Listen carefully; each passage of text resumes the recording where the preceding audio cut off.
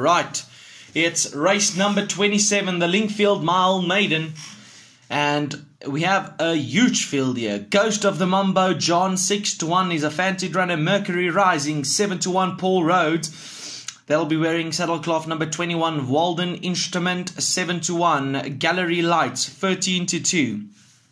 Interaction for trainer James. Spencer takes the ride, 8-1. Jerez is at 5-1. And the favourite will be number 22, Tilly Lucy.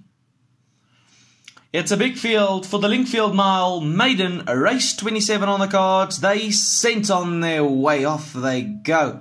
Gallery Light is at the back in the early parts of the stage. Didn't get away too well. Also been asked the question to stay with them. 7 furlongs left to go as they settle down. World Performers in front. Ice Velvet second. Just takes up the lead as Ice Velvet in the all white now, getting a slap behind to go in front and get to the rail.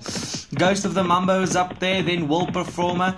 Jaraz Del Marcusado is up there. Pose Riley is up there. Then you can find Run for the Roses. Mercury Rising. Wide out is Mercury Rising. He's at least 5-6 lengths out from the rail. He's going to need to work very hard to win. Walden Instruments up there. Then behind that one you can find Levente Boasted. And then Colouring Book, Jamaica Reason. Rosemary Murphy further back in the field. Grey Pearl and Cherry Lane's going to be at the back and is going to look for a sweet inside run as they turn in for home with 3.5 to go. Ice Velvet worked hard to get in front.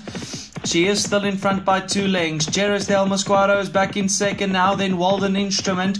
What's the Verdict is now starting to run on quite nicely. Walden Instrument. Run for the Rose is also starting to kick up nicely along the turn and is now lighting up the course. Here comes Run for the Roses. What's the Verdict in second. Ice Velvet's up there. Well Performers looking to get an inside run with the pink cap, and running from the back of the field is Ghost of the Mumbo Interaction, but it's Run for the Roses who's in front here, and he keeps on gallecting. Pose Riley is now starting to wear and tear into his lead.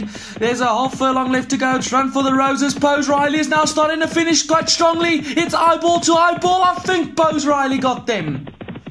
What a run, what a finish, explosive finish. Pose Riley, I think, got down where it counts the most. What a ride. I think Pose Riley, if I have to put my head down, that's going to be the fact. It's going to be Pose Riley who wins. Run for the Roses. Look, he had the race sewn up, but not to be.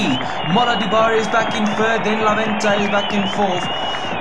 And what a finish this was. Pose Riley, he looked like he was all out, but he started to wear and tear into the lead of Run for the Roses, and he puts his head down where it counts the most. Gallery Light ran a good credible 5th, coming from well off the pace. That one might be considered for next time out.